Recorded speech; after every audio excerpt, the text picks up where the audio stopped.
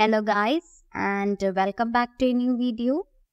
In this video, we are going to explore the important questions of MPCE 12 Psychodiagnostics. Starting from Block 1, Unit 1, the topics are Psychodiagnostics, Data Sources for Psychological Assessment, and Practical Applications. From Unit 2, Self-report methods, and under that, examples of self-report inventories, strengths and weaknesses of a self-report inventories, and format of a self-report inventories, which is an important topic. Moving on to Unit 3, just one topic to study is assessment in clinical psychology. And from Unit 4, ethics in assessment and ethical issues in assessment.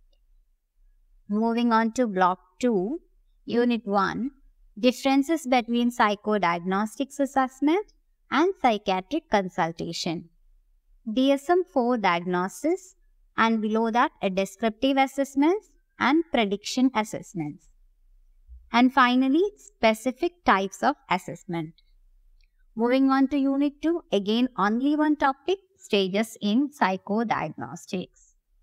From Unit 3, test batteries, assessment interview, skills and techniques, formats of interviews, and finally types of interviews. Again from Unit 4, only one topic, general guidelines. From Block 3, Unit 1, measures of intelligence, questions and controversies concerning IQ testing.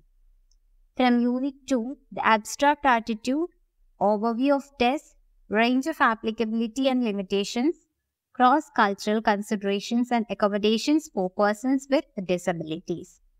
And from Unit 3, memory and creativity, under that comes assessment of creativity, product measures, process measures, person measures, and finally, Torrance test of creative thinking. You can omit Unit 4. From Block 4, Unit 1, categories of projective techniques, basic assumptions, and finally neuropsychological testing.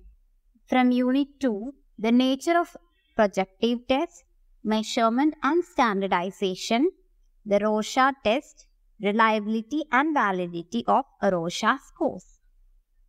From Unit 3, only one topic, the thematic apperception test, TAT.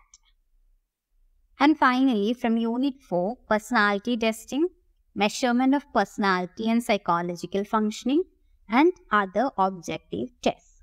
Even though we haven't omitted any of the units, you can see that the content provided here is like one topic or two topics from each unit. So try to cover these topics as much as you can. I hope this video finds helpful to you. Thank you and all the best.